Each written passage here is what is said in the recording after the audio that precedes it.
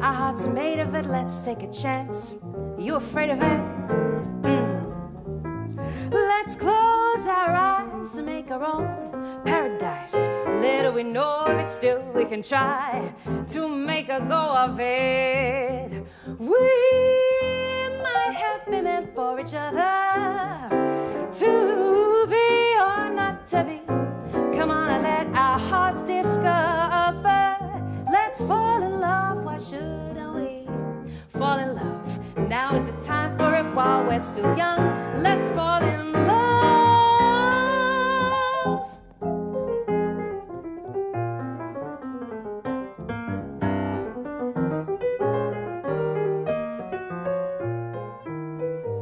Let's fall in love, why shouldn't we fall in love? Now is the time for it while we're still young. Let's fall in love.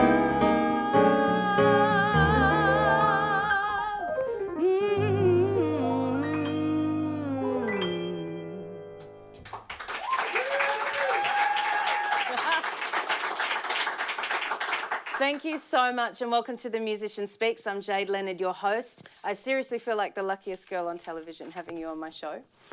Now, can Probably I talk... the only girl on television. Am I? Or the only boy on television. Is television still there? This is just us out in the ether somewhere. Yeah. Now, I know that you do so much more than just rearranging classic songs that we all know and love. You're also a very prolific songwriter. Can I talk you into playing a tune of yours for us? Well, seeing that it's here, I should. You should? Do you think we should? I'd like to play Something Will Come to Light. Well, we can't wait to hear it. This was written for a girl I was madly in love with at the time, but look, I'm no longer in love with her, so I'm going to play it backwards. So. Chindamo.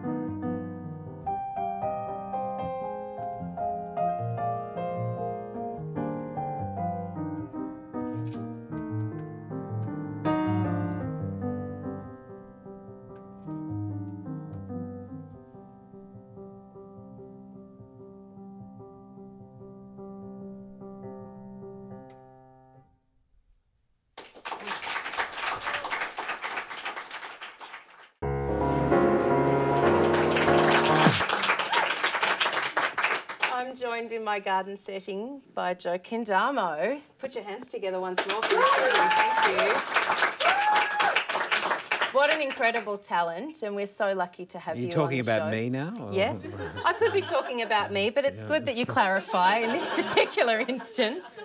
So we know, well, I know, maybe not everybody does, but you're a wonderfully prolific pianist, but not just a pianist, a composer, arranger, an improviser, and you are now spanning different genres, and I want to pick your brains about all of that stuff. Pick away. I want to talk to you about the multi-genre thing that you've got going on now. It's difficult enough to become a master in one genre and become, you know, to some extent acclaimed for that. And you've not just done that in one genre, which is jazz, but you've now jumped a big fence over to the classical side, and your most recent album with Zoe Black has just received... an amazing violinist. Yeah, incredible. And both of you have just received an ARIA nomination in the classical genre. No, I'm very, very proud about that. And look, I don't know. To my knowledge, I think it's the first time that in Australia that someone's been nominated for and won awards in jazz, and then the same in I would classical. have to say so. The worlds are so vastly different musically, you know, that you've bridged that gap. And I want to ask you, when did that happen? I assume you didn't just wake up one morning and decide to play Chopin, although I'd believe that you would if anybody did. Oh, look, it would be you. It's funny because I was in Vince Jones's band, and we used to finish our gigs and I'd be sitting there playing Chopin studies. So you studied classical music? Well, I started my career on accordion at 6, so I can't say that I'm classically trained. I gave up the accordion and took up piano, and basically listened to all the great jazz pianists and copied their solos, and had my first piano lesson at the age of 18. Which is very, very late. And there's hope for us all. But I've always been a bit of a closet classical musician, and aesthetically I'm probably more aligned with that world than I am with jazz. Although I love the idea of jazz, because even in my accordion days, the whole thing is linked with gypsy music, where you take a melody and you're expected to change the original and improvise and carry it somewhere else. How is it moving from the improvisation that is so inherent in jazz and the freedom I think that most of us enjoy in that style to then the structure of the notated composition in classical music? Well, improvisation is more akin to someone giving an impromptu speech, and it seems like there's no preparation, but you have to have a huge repertoire of knowledge to be able to draw on to be so spontaneous. The classical work that you're referring to is a little bit different too, because I'm not strictly playing Chopin or recording it or Bach. So in some ways it's like taking Hamlet, to use the same example, and creating my own Shakespearean language and sticking it in the original, and making it so no one would notice when Shakespeare ends and I begin. So it's still a very, very creative act. But is there criticism from within the classical world for doing that, because you're sort of not that I'm aware of, and if there is, if I hear of any, I would ignore it, because after all, what I'm doing is something that is in keeping with the spirit of what Bach and Handel and Chopin and Mozart used to do. Mozart based his overture to the Magic Flute on one of his contemporaries' piano sonatas. So in some ways I'm rekindling that tradition. So if anyone criticises me for that, they can go and get stuffed. I mean, they can criticise what I do with it, but I don't accept a criticism of the actual process. Yeah. What's next for Joe Chindamo? Like, are we going to see you topping the reggae charts next, or Joe Chindamo beatboxer? I don't think my hair will grow that long. Look, I have a commission to write a double piano concerto for 2 pianos and orchestra. Just a little project then. And that would probably keep me going to the end of my days. But look, you never know, reggae might, you know... I can't wait. I can't wait. I'll have that on repeat for sure. Joe Chindamo's reggae album coming at you real soon. So if I can, I want to talk you into playing a few more songs with us before the end of the show. We're going to hear now Joe Chindamo playing one of his original tunes, Hymn for Her. Thank you.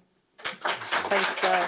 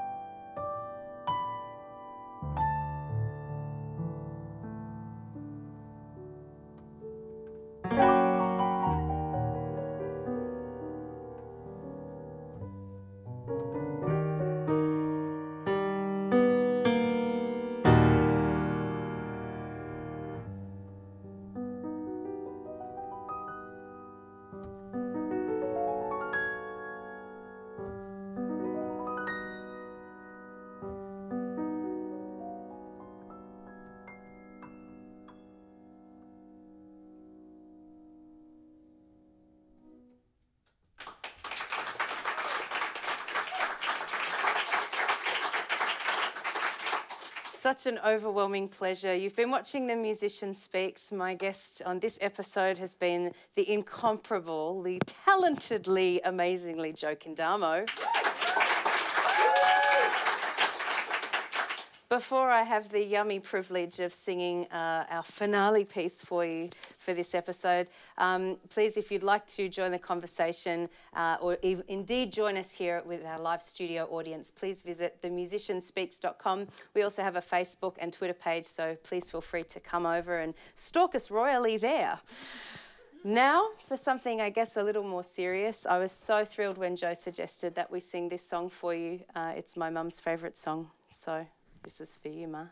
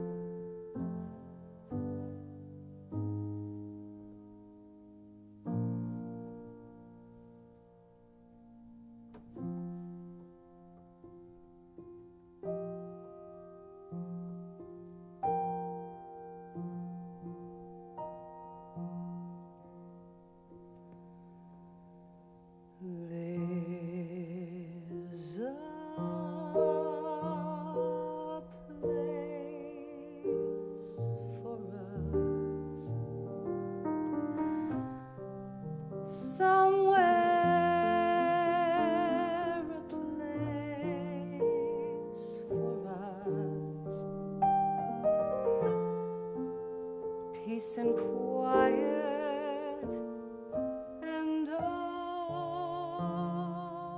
air.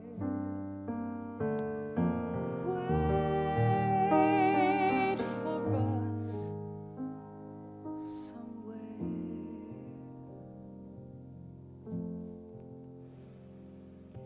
There's a time for us. Someday there'll be a time for us. Time together with time to spare. Time to learn. Time to care. Someday, somewhere, we'll find a new way of living. We'll find a way of forgiving.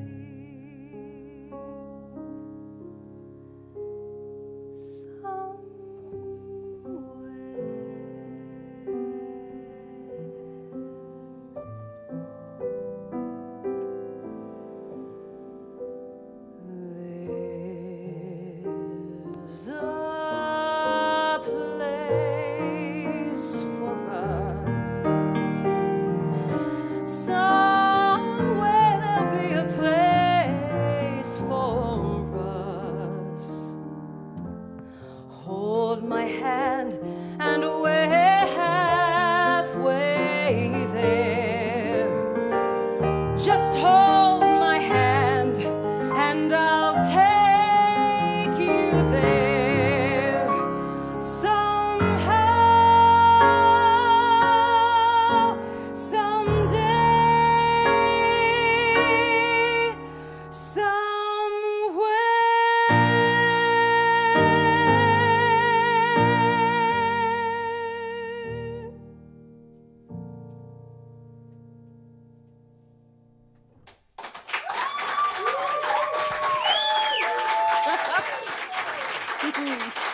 Thank you.